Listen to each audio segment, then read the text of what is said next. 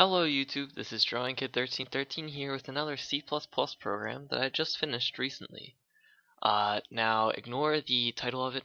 I was originally going to make something else, then I got distracted, and then I ended up making something completely different. Let me go ahead and run it so I can show you what it does, and then I will go ahead and kind of go over very quickly about how it does it because it's kind of complicated, and I don't really feel like making a 30-minute video on how to make this. So you can see that when I run it, it says that there are 119 total entries.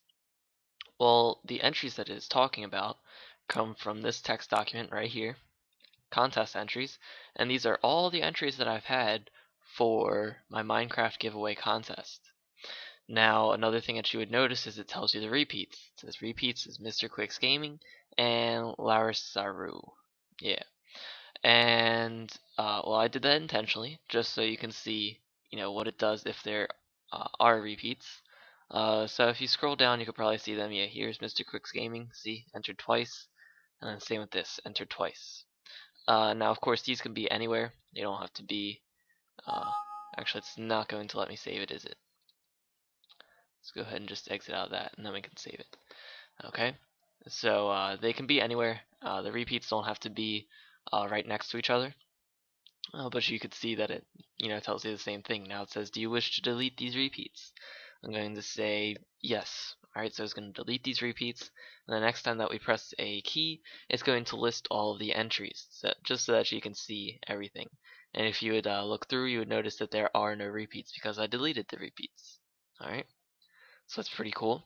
Now it says, do you wish to spin the wheel? I'm going to enter in Y for yes, and it's going to spin this little wheel. And then this is actually how I'm going to choose the winner of my Minecraft giveaway contest. I'm going to try to make it look a little more, what's the word that I'm looking for?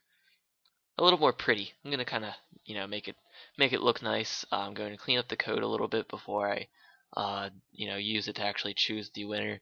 Just make sure that everything is working well. But I do have all the code working well. It's going to say, do you wish to spin again? I'm going to say yes, and you can see that we will get a different one every time. So that's awesome. See, now we got that person. Press yes again, and yeah, pretty cool. You can notice that it starts out really fast. Starts out, spinning it really, really fast, and then it slows down. That was pretty cool. I like how that worked out. But basically, the way it does it is it gets all of the entries, alright, from the text file. It then goes through each line of the text file, which is what that is. It makes a temporary string, which stores just a list of characters, like a name.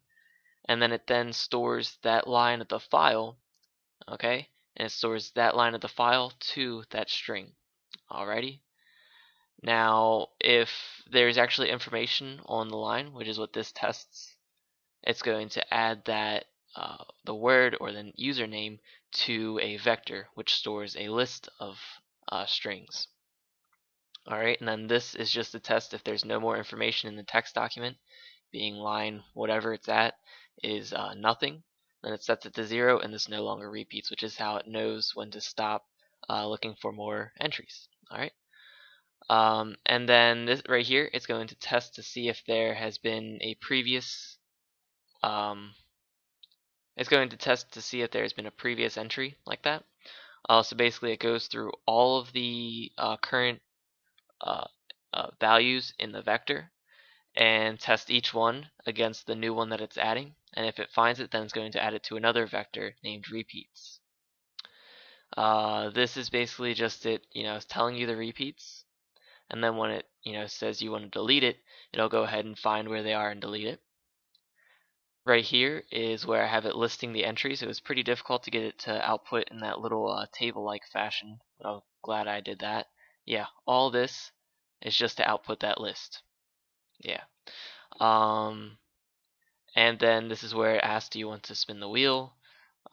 Basically, it'll go through, picks, well, first things first, it randomizes the entries, alright? So if I were to have, the entries in the order that I actually entered them in, Alright, so if I just had them in this order and it went through and it spun it, there would be a better chance of it landing like somewhere in the middle. And not everyone would have a fair chance. So what I do here is I have it pick a random number between 3 and 8, and it's going to run this that many times. Alright, so let's say that it picked a 6. It'll go ahead and run this 6 times, which basically randomizes the vector. Alright, so just a way for me to get everything all random, make it as random as possible so that everyone has an equal chance. Right here is where it picks the first one.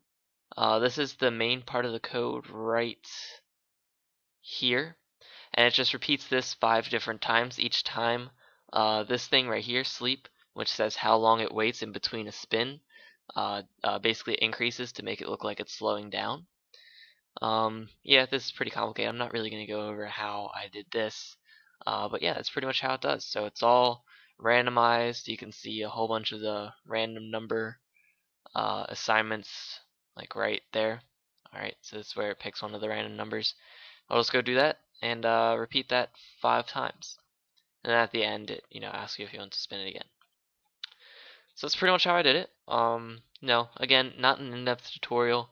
If you do want to see, kind of, not necessarily how to make this program, but how to make, different programs in C++ on my channel, go ahead and leave a comment in the comment section, saying, hey, I'd like to see some tutorials about this stuff. It seems pretty cool.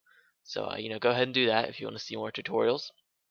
But other than that, the main reason of me showing you this is so that you know how I'm going to pick the winner of the contest. Sounds pretty cool, and I like how it worked out. I am going to try and clean up the code a little bit, of course. It's kind of inefficient, I believe, the way I have it all working, but I'm still kind of a beginner in C++ programming. So, anyways, this has been Drawing Kid 1313. I hope that you have enjoyed this video. Again, if you wish to see a tutorial, go ahead and tell me in the comments section. And don't forget to enter the contest. Alright, so, yeah, I've already said this is Drawing Kid 1313, so I will see you all next time. Bye.